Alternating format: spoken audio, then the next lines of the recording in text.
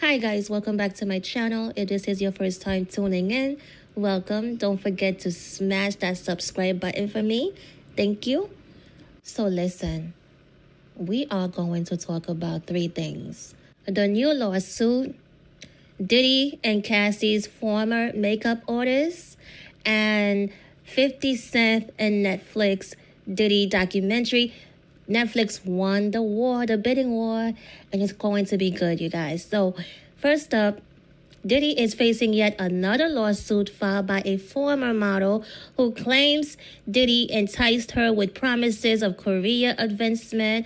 Crystal McKinney is her name.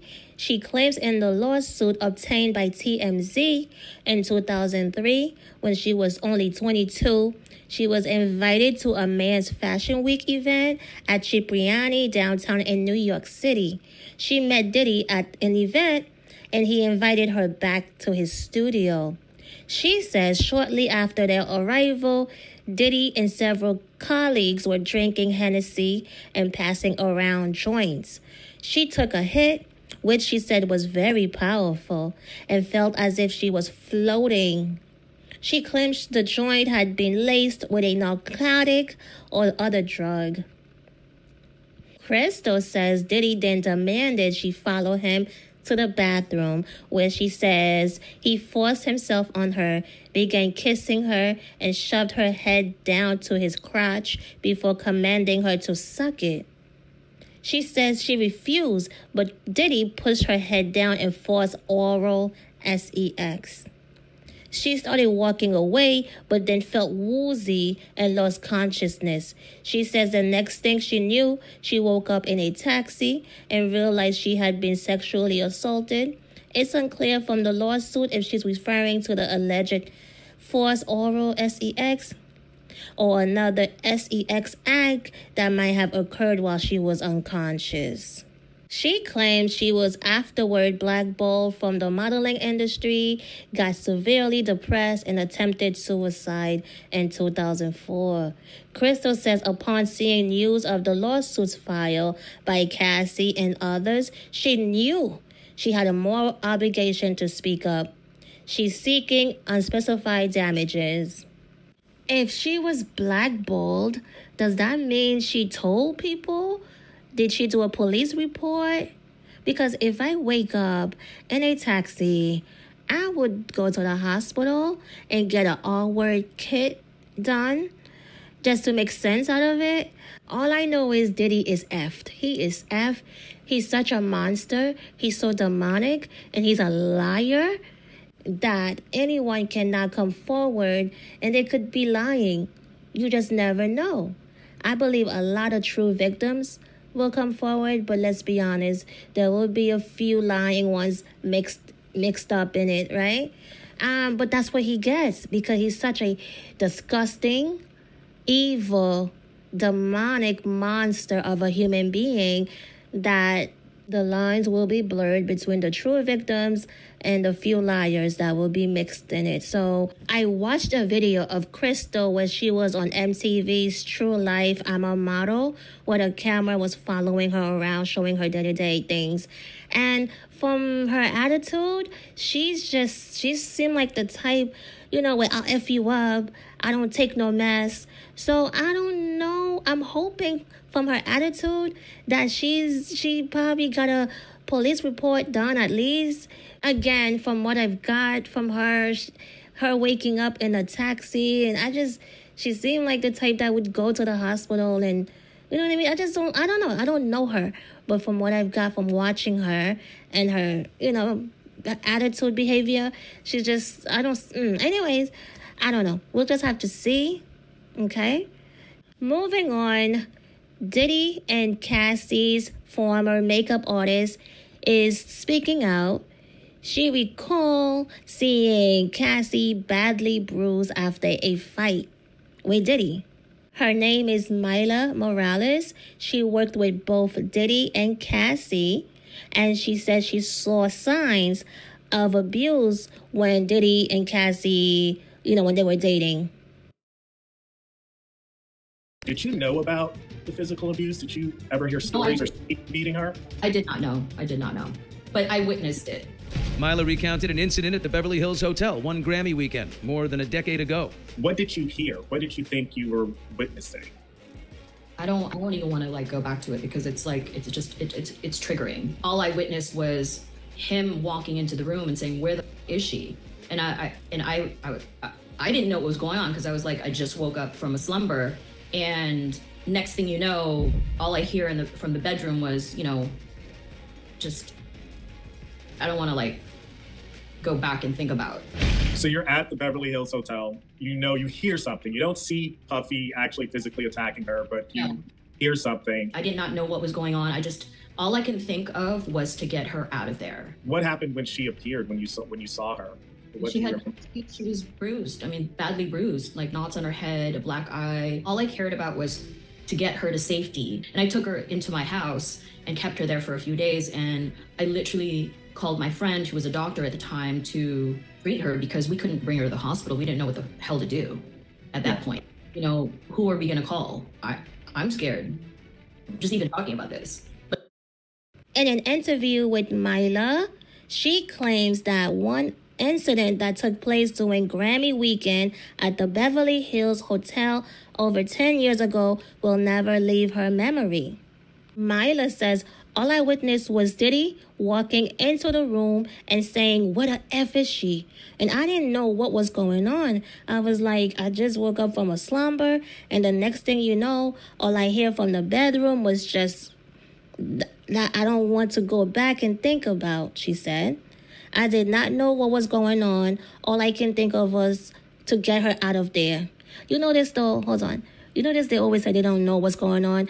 Believe me, if someone is in the next room, right, getting beat, you're going to know they're getting beat. You're going to hear shuffle. You're going to hear scream. You're going to hear a lot of, because Diddy's a ish talker. While he's beating her, he's talking ish to her. All kind of nasty names. You know that. So believe me, she knew. I think they say they don't know.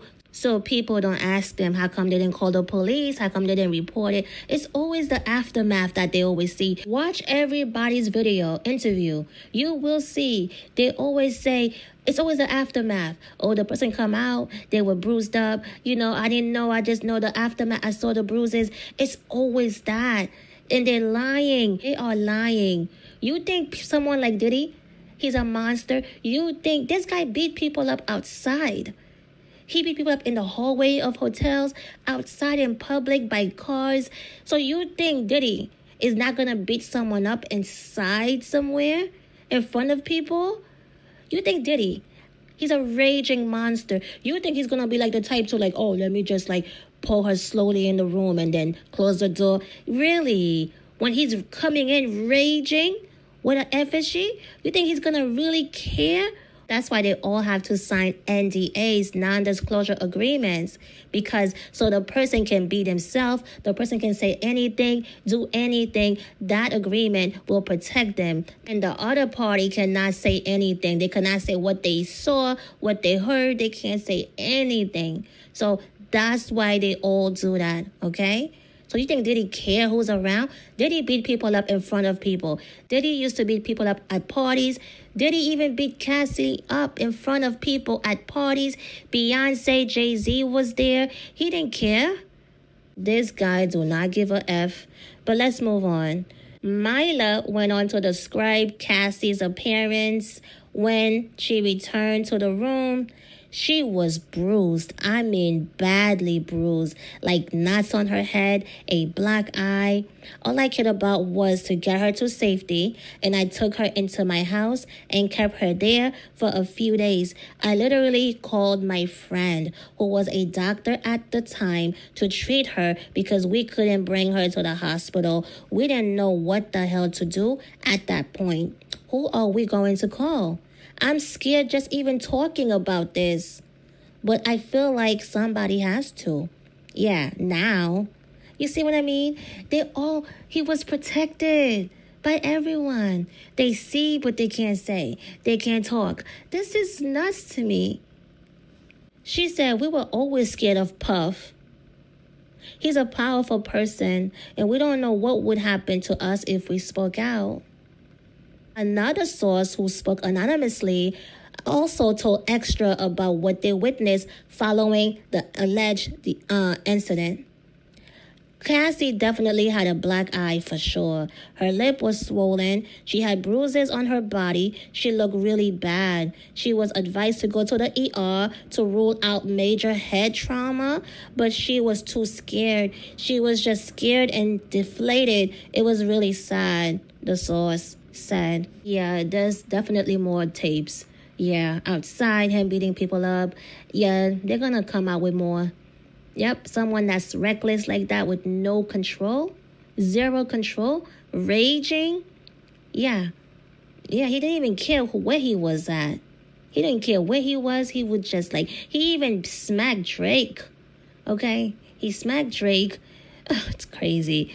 Everybody could get it, and everybody did get it. Anyone could get it. He is really the type of person. Anyone around him could get it. Could get beat, men, women, kids.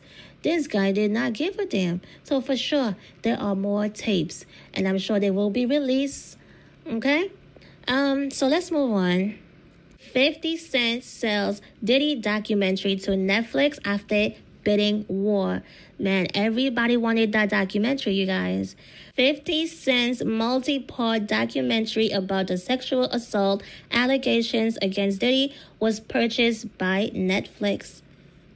So there was a massive bidding war over the documentary, which was produced through 50's G-Unit Film and Television Studios with multiple networks and all of the streaming platforms attempting to land the series.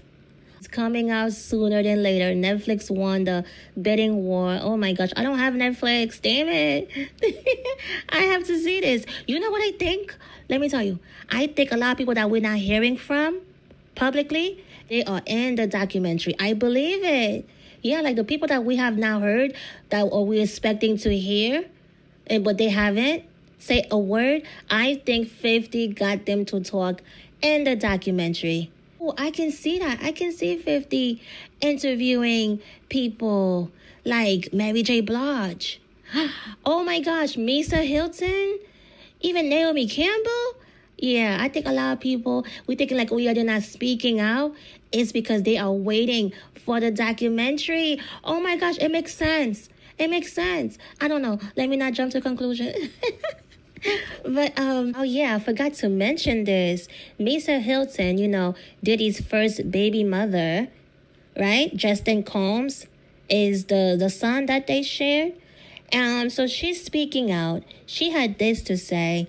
She says, I am heartbroken that Cassie must relive the horror of her abuse, and my heart goes out to her. I know exactly how she feels, and through my empathy, it has triggered my own trauma.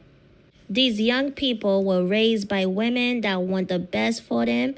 We put God and education first and have always been united in our mutual effort to support their dreams.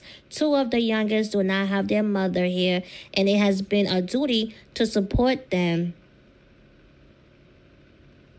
It says, their father needs help, and I am praying that he truly does the personal work and receives it.